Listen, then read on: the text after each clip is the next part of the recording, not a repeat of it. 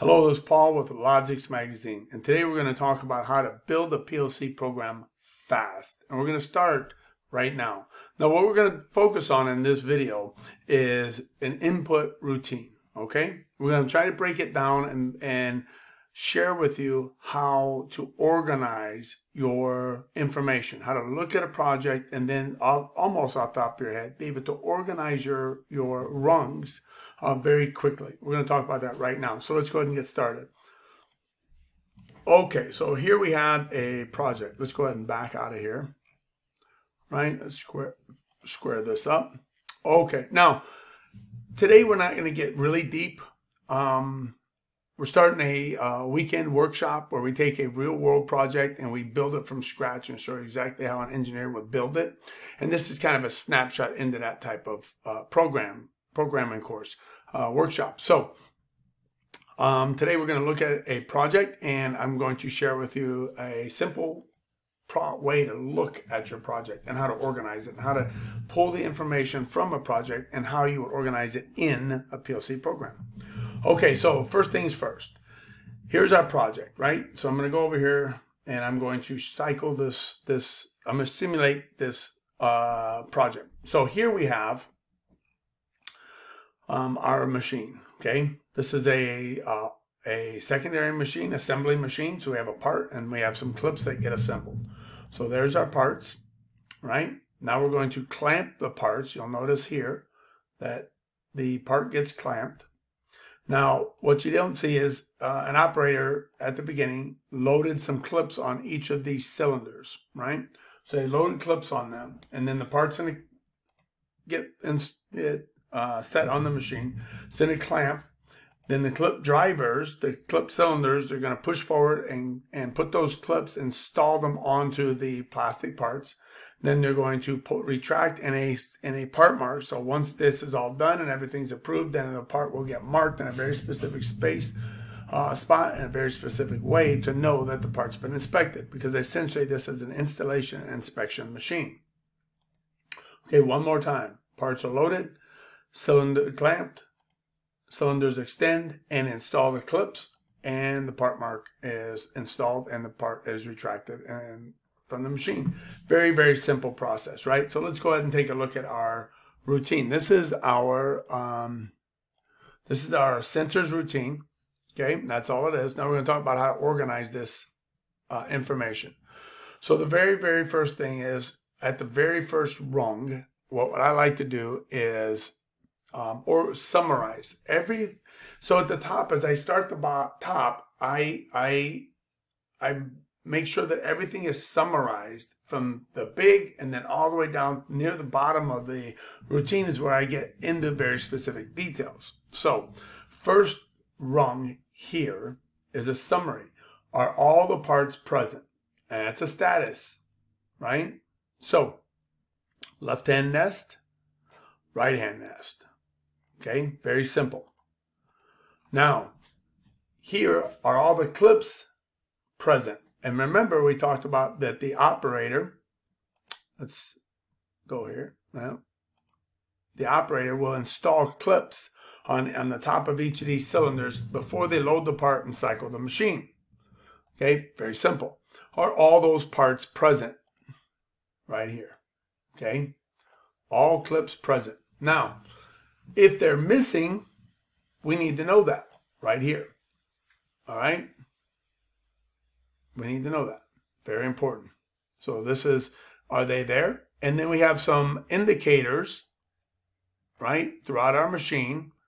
Some lights, some indicators that tell us if something's active or not active, right? Okay. And then, of course, we have two nests, if you recall, on our project. Let's pull that out. We have left-hand part, right-hand part, right? There's our left-hand part and right-hand part. Okay, so we have to break this down. So here what we have is we have left-hand nest here, and we try to differentiate between everything the left-hand and the right-hand nest. Now, something I may have failed to mention, we'll circle back. When I look at this project and I organize it, I start from the top to bottom, left to right. Okay, so in this case, I'm going to start on the left and top to bottom, left to right. Now, what does that mean? How do I organize that? So essentially, when I put in my when I take and build my tags, I'm going to start and do my whole, let's move this guy over here, all of my left hand parts and cylinders, everything to do with the left hand, I'm going to organize them starting at the top left and then work my way down. I'm just going to make a list and I'm going to add them in. So in our project, what we have is we have 3 cylinders here, 2 down here. So this would be cylinder 1, 2, 3, 4, 5, and there's a cylinder extend and retract on each one. So left hand cylinder extend and extend, left hand cylinder retract, right? Left hand cylinder extend, left hand cylinder retract. So to me, left hand clip cylinder 1 is right here, right? So let's go ahead and mark that. So left hand cylinder 1, right there. 2, there. 3, there. Okay. So that is exactly how I would organize that, and it'd be extend, retract, extend, retract, extend, retract. So I'd start with my clips first, right? As you see right here, left hand clip present. Okay, so as a clip present, left hand, all the left hand clips need to be present. Then my cylinders extend and retract all the way down. Okay, and then my part mark, which is up here, and this one's sometimes you're gonna have ones that are kind of an anomaly, kind of outside. This is my part mark, so I'm gonna save that one for last, and I'll put that down at the bottom. Now, when you walk up to a machine, you need to just organize your information, and it's a really simple thing to do.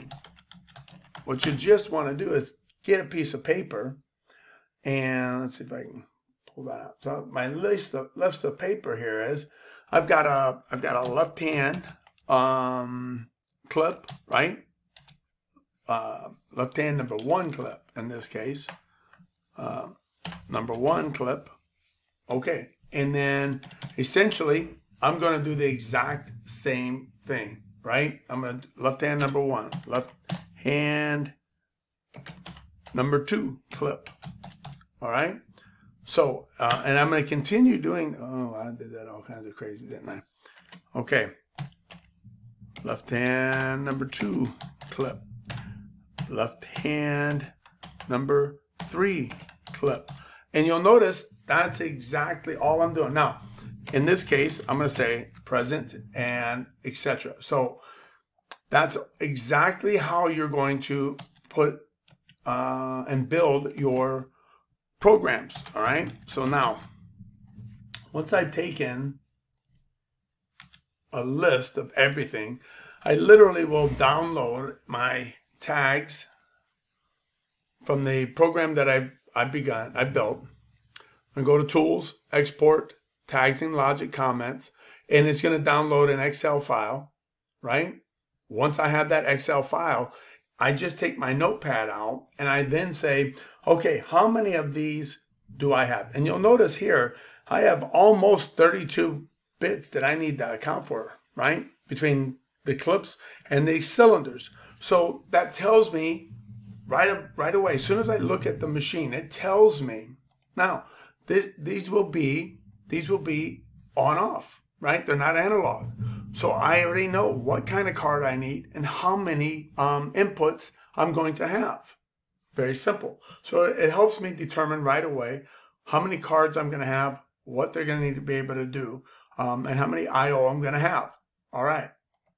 So very, very, very simple. When I go to the right-hand side, in this case, since I have almost 32 bits accounted for, that means I'm going to start over on another card, a 32-bit card, right? So here I'm going, there's my third card.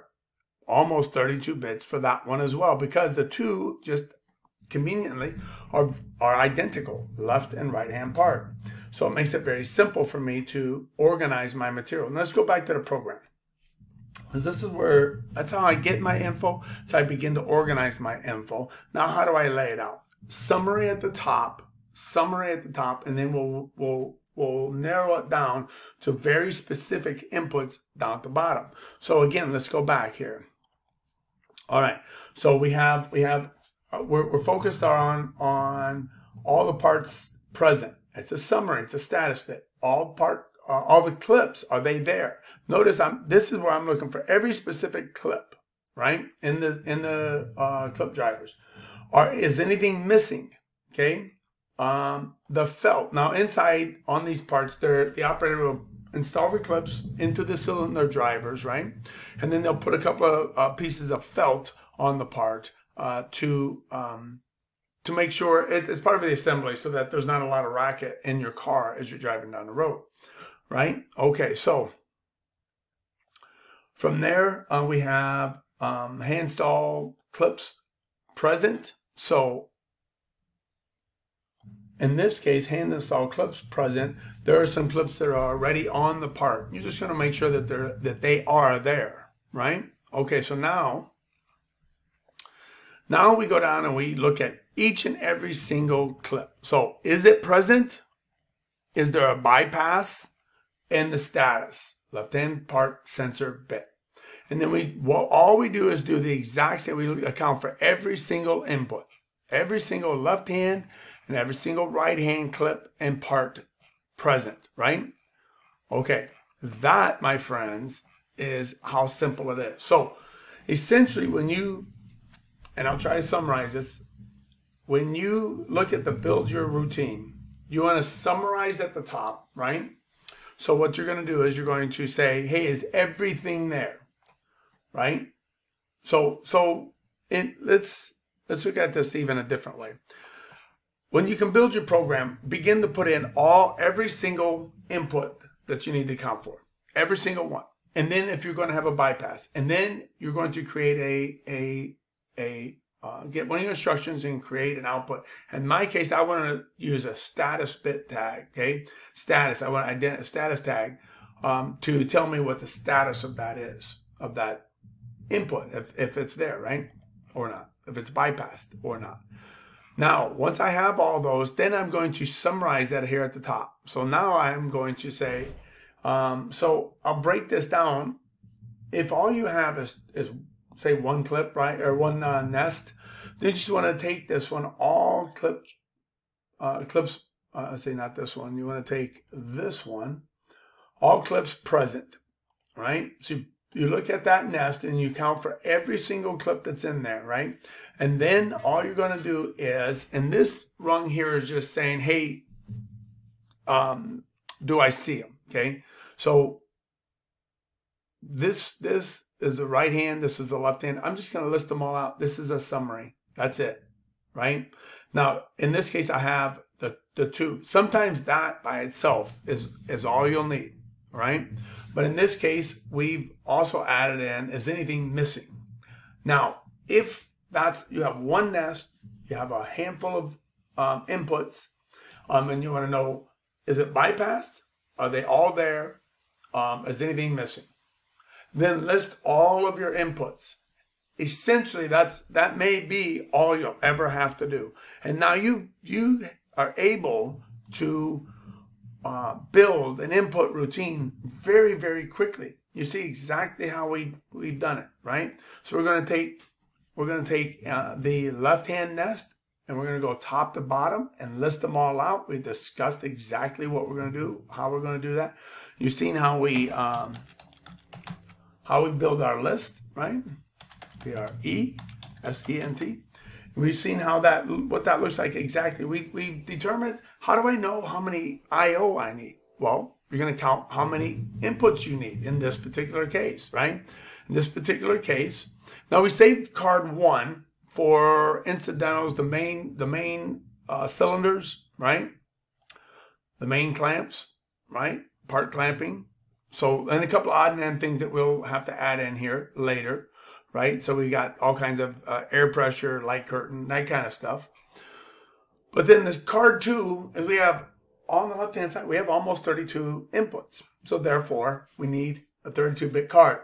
Then the right-hand side, same thing, right? And then we're just going to start top to bottom, right? On the right-hand side, we're going to go top to bottom, right to left. But essentially, that's exactly what we do. And then we just list them out. You just go down. That's going to be left-hand clip present, because there's a sensor right at the end of that cylinder there, right? There's a sensor right at the end of it. So it's going to look for a part. All right, so we're just going to count our cylinders. We're going to call left hand 1, 2, 3, 4, 5, 6, and we're just going to count them. And that's what that becomes. That's the name of it. Left hand clip number 1, present. Left hand clip number 2, present. Left hand clip number 3, present. And we just list them out. And I just take a piece of paper and I just list them all out. I list all my I/O. And then when I open up my program, so I create a program, right, a new program, and then all I do is I install the cards that I need and that I need to have, right, because now I know how many cards I need. Add the modules to the program, right, and then from there, I'll download my export my tags and logic comments. I'll open up my Excel project, right? And then I'll just take my notes and I will just list them all out. Then I will import them back into the program. And then all I need to do is very quickly, I'm just going to create my rungs, what every single one of these, right? Let's look at our Excel.